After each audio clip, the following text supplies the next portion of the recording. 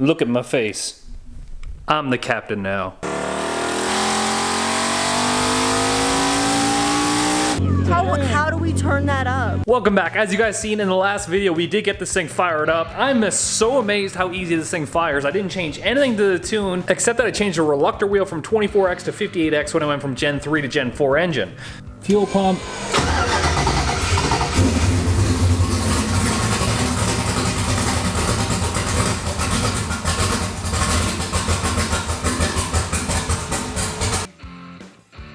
And then it died. Now obviously if we drove it, we'd make it like 17 feet. There's no alternator on it, there's no water pump hooked up, there's no fans hooked up, so we got wiring to do, we got alternator thing to do, and charge piping. We might need front brake lines too. I also stole Smokey the Chicken Slayer's alternator because you can tell that's where it self-clearance itself on the hood. This one's been modified internally so it regulates itself at like 14.5. Which my other one only does 13.5, which is like a whole more volt. I don't know what that's gonna do, but a whole more volt sounds much more betterer. Hey Kyle, the smart thing to do would be to pull this one V-band clamp off, pull big berth off, and then you can have full access at the alternator.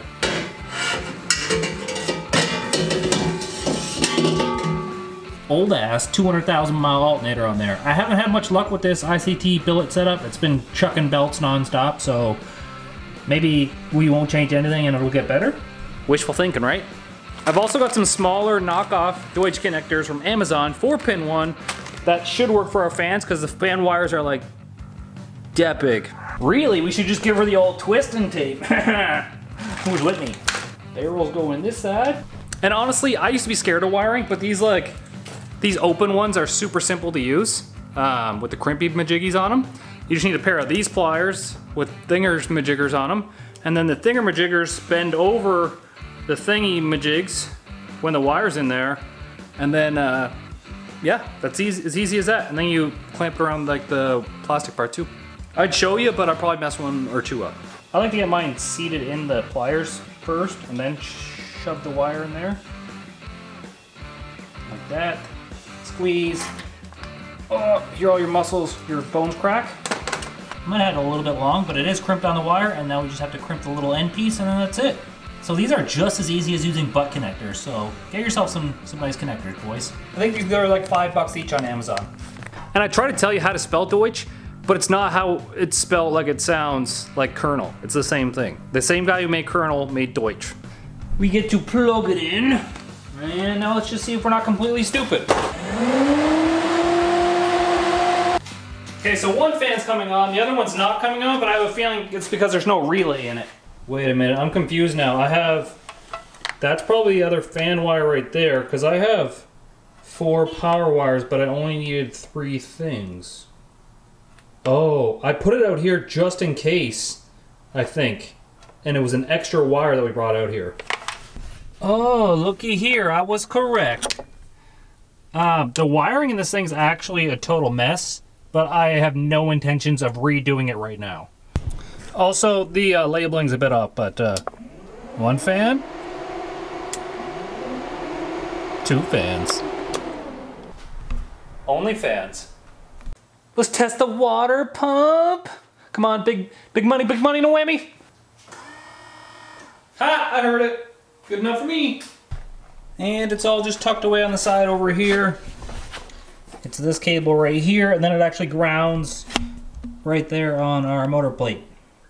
I gotta wire the trans brake in. Since I have some sort of like pro manual reverse valve body, something extra light cutting sense technology, I don't have reverse anymore in the shifter, so the only reverse I have is the trans brake in neutral.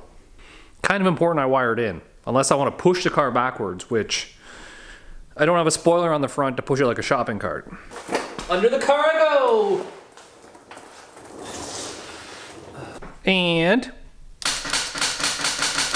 this button actually scares the shit out of me because there's nothing like holding back like 1,000 horsepower on the line. It's just like building boost and building RPMs, and you're like, how is this holding right now? And then you let go of the trans brake and it does a wheelie. So that's why it scares me. To assist in making reverse easier, there's actually this switch right here that will pop reverse on, so you don't have to like hold the trans brake while backing up. You can just flick the switch on. Just don't forget on when you put it in first gear, because then you're like locked in race mode. Easier to keep it simple, just some hose clamps to clamp up our fuse box.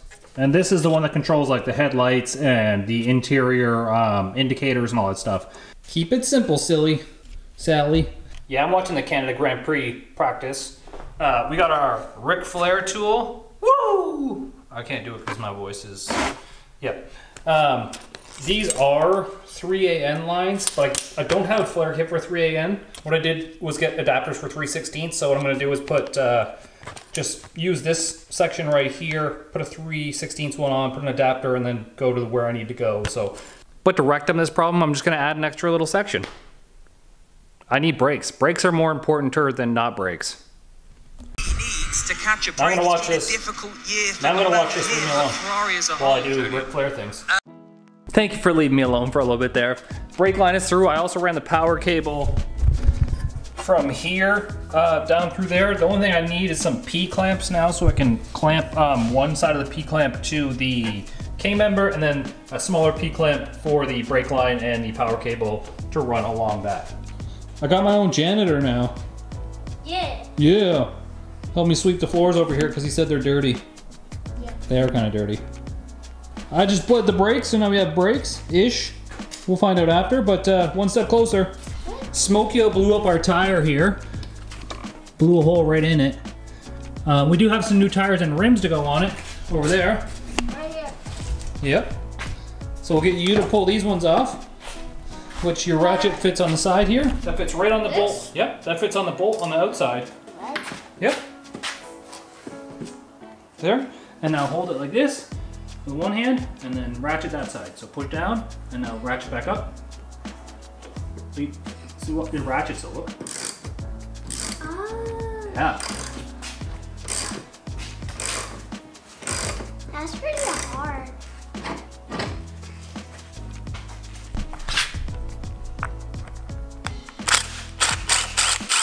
It's got a lot of torque, doesn't it? All right, we got everything done except for the trunk lid, hood pins, and the wiring for the headlights here. Everything else is done. It's like 10 o'clock at night. We have the car show tomorrow at 8 in the morning. I'm just gonna see if this will run and get up to operating temperature right now. And that'll be the true test if we take it tomorrow.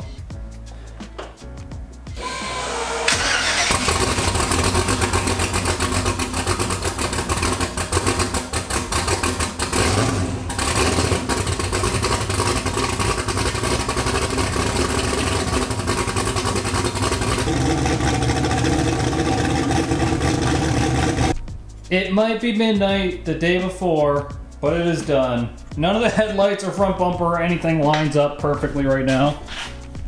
Not by a long shot. But it's on there. It's the next morning. This is gonna be the true test. Let's go see if we can get some fuel in this thing and then probably wash it off a little bit. We doing it!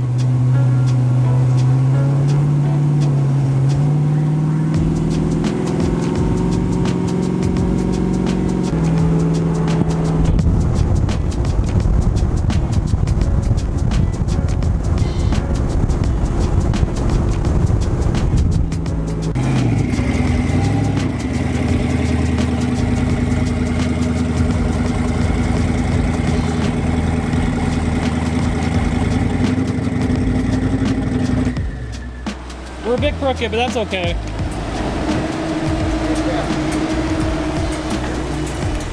Was yours getting hot? Mine was getting hot. It was like, it didn't reach 210. No? Mine was like 220 when I pulled in here. Oh, really? Yeah. Successful first drive. We made it to the car show.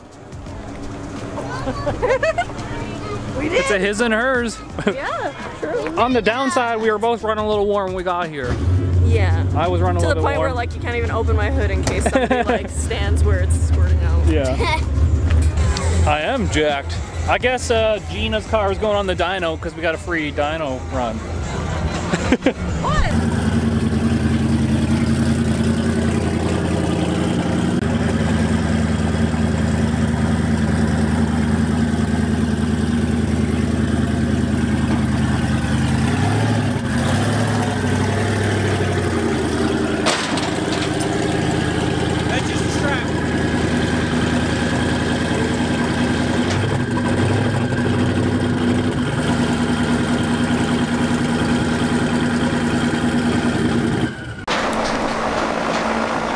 Here's Kyle being Kyle. Getting that thumbnail.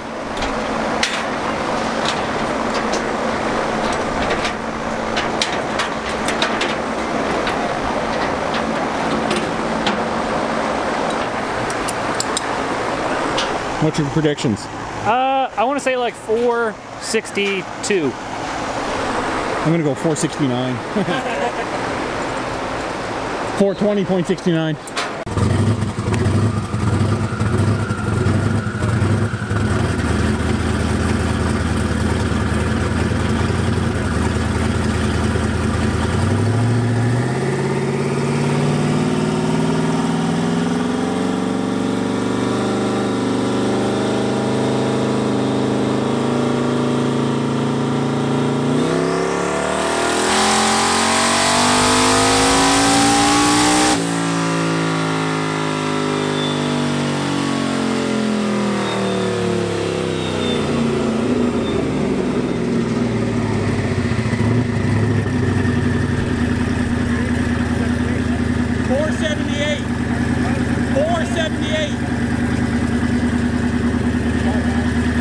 On the break in, Chris. How you doing?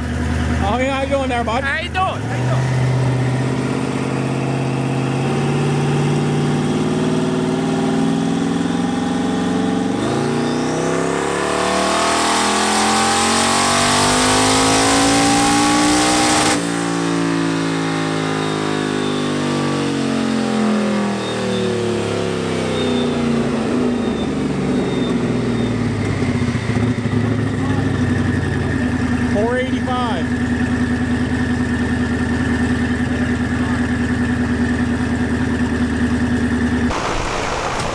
485 on 5 pounds? 485. Right around what I thought I was gonna do. I was thinking 469, 420.69.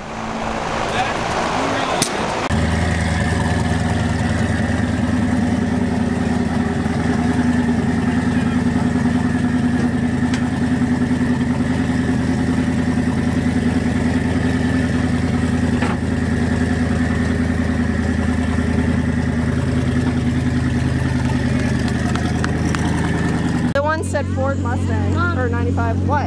I was one of the fastest climbers. Were you? Dang. 485 horsepower, 472 foot-pounds of torque. So like, how do we turn that up? What you do on the Dyno? Boost controller? 485 on like no boost. No boost. It's on 5 pounds and we built it for like. Yeah. I want to take a picture of it, but the wind is blowing it.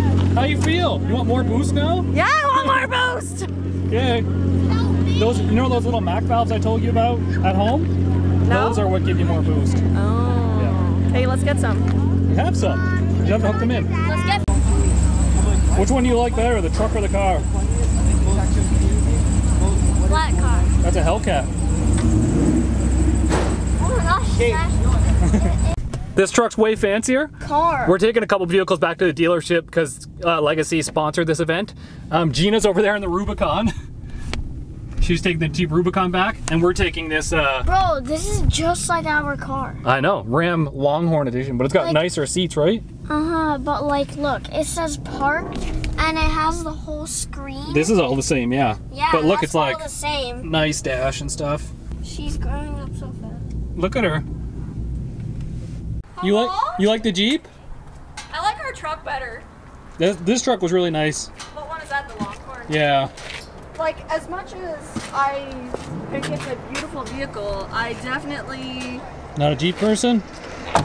Nah. I would rather have a Hellcat, or like our truck is nice, drives nice. This is like, you can tell it's meant for like really off-roading and camping? stuff. Yeah, I'm not really into that. So. That was a good day. It's time to go home now.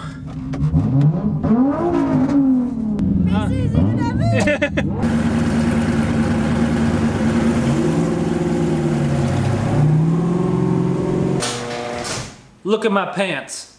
I'm the captain now. I would call that a successful day. The car didn't break down. Okay, maybe I lied. It broke down one time. I made it about 50 feet out of the garage, and then I realized there wasn't enough transmission fluid in it when the car wouldn't move anymore. So I had to grab transmission fluid, take it over to the road because I was parked like in the middle of the road, fill it up, and then it moved. And I just want to say happy Father's Day to all you fathers out there, and happy Father's Day for all you fathers out there who don't know that you're fathers, or trying to be fathers, or just like pull-out game was weak, bro. Now we might be down a little bit of brake pressure, gotta rebleed the brakes, we might need a radiator duct, and we might need a little few odds and ends before we can take it on a full, long drive. And I did a lot of work on this off camera because I was really on a time crunch and I wanted to have it done for this Father's Day car show. I had it done at 9:17 and we had to be there by 10 o'clock. So that's how tight I was pushing it. Make sure you like the video. Peace easy, get to V.